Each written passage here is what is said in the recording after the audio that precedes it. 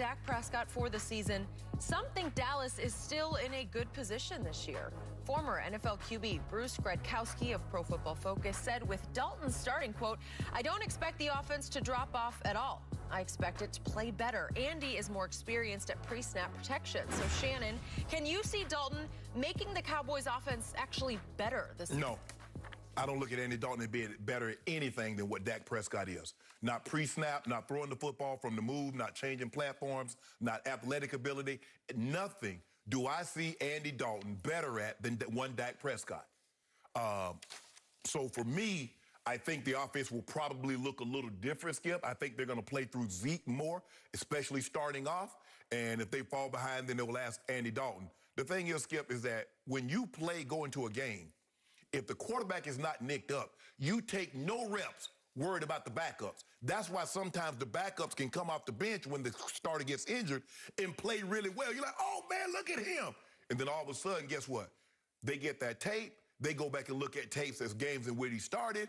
And then all of a sudden, you're like, oh, okay, this is what we're going to do. So now moving forward, teams will have game film on Andy Dalton.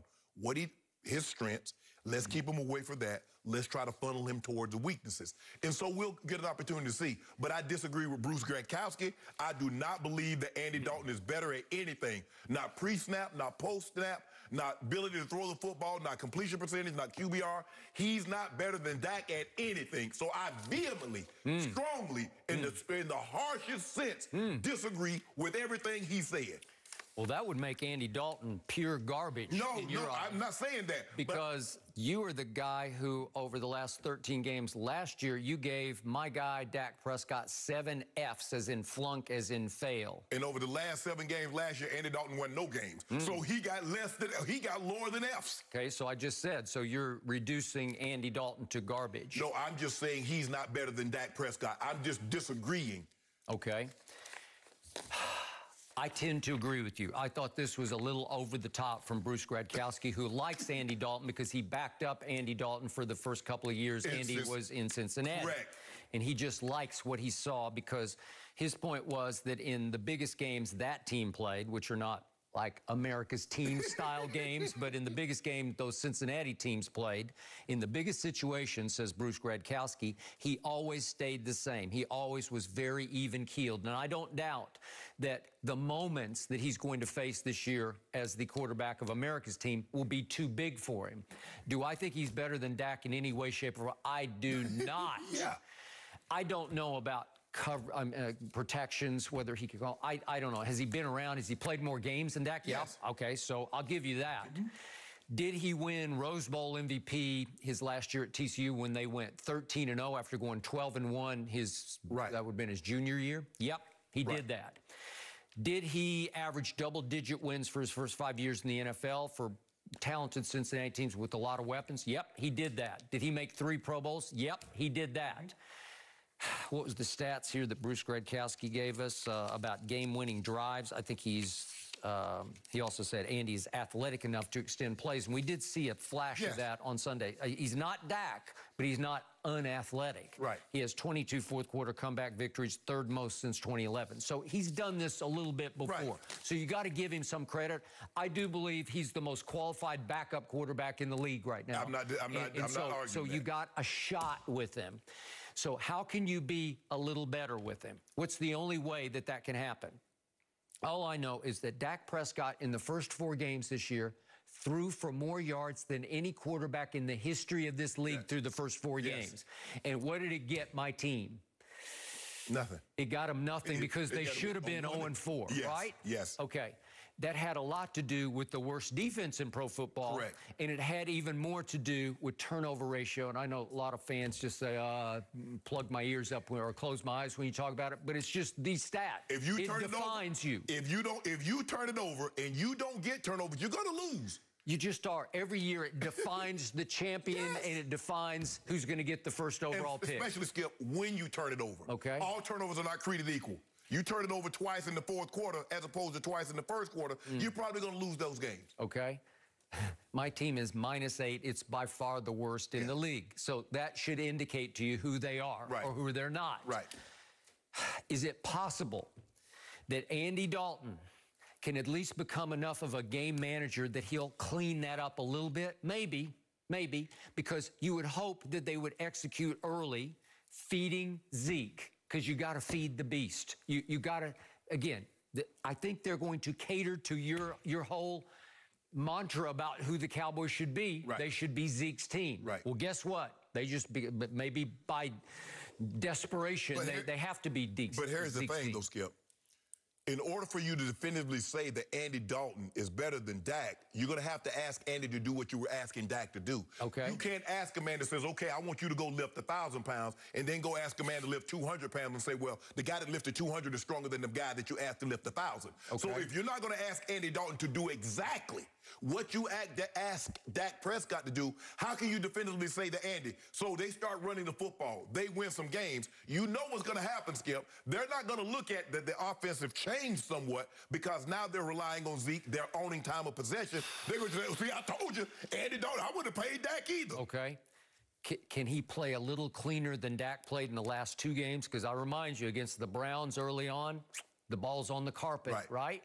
And against the Giants, the New York Football Giants early on, it's off Zeke's hands, pick 6. Yeah. Okay, you just can't do it because you're going to lose. Right. Inevitably, most of those games you're going to lose. Yeah, you can't turn the football over. When your defense is struggling, you can ill afford to give up points on your when you have in your possession. Yep. I saw my defense at least give me a few flashes of hope on Sunday. And I told you, for what it's worth, Pro Football Focus in its weekly all-pro team put 3 people from my defense on its first team all-pro. 3 people. That's shocking. Alden Smith and DeMarcus Lawrence and Jalen Smith. And Jalen. And Jalen was flying around, maybe the best he's flown around as a Dallas Cowboy. Well, you might get your guy back, Vander-Esch. Maybe. And they said Randy Gregory has been terrorizing in practice. He can't play this week, but he can play at Washington next week. I'm just saying, maybe it comes back to life a little bit. Okay. Maybe Andy Dalton, the real AD in Dallas. Oh, yeah, there we go. The real AD. How about that? Oh, yeah. The real AD. Hey, now we got 2 top 5. No, we don't have no. Andy Dalton can game manage, play a little cleaner, make throws when you have to make them, because his weapons are at least what he had early in Cincinnati, and maybe a little beyond. Yeah. His running back is easily the best running back he's had, and he had some pretty good ones. Cedric Benson was pretty good, but he wasn't this guy. Right.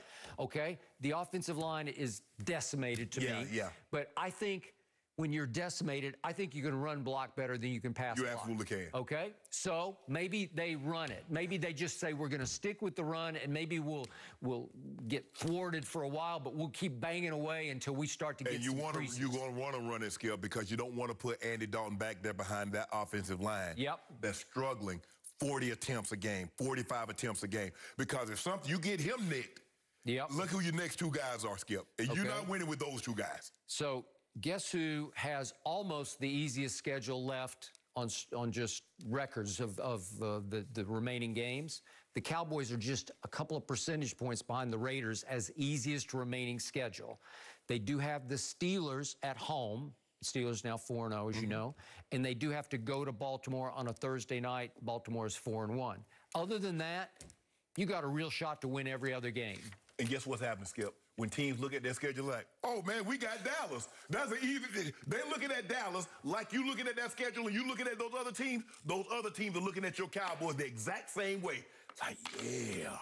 Are they? Yeah. Looking at you like that butter cake at Mastro's. Are DBs looking at butter cake at Mastro's? Or are they saying, CeeDee Lamb? I'm an offensive guy. Michael Gallup? I'm like an offensive guy. Amari Cooper? I'm like, those guys. I got to tackle Zeke 30 times a game? Ugh. First of all, I'm looking at your defense. And they said those guys couldn't cover a full-size bed with a king-size sheet.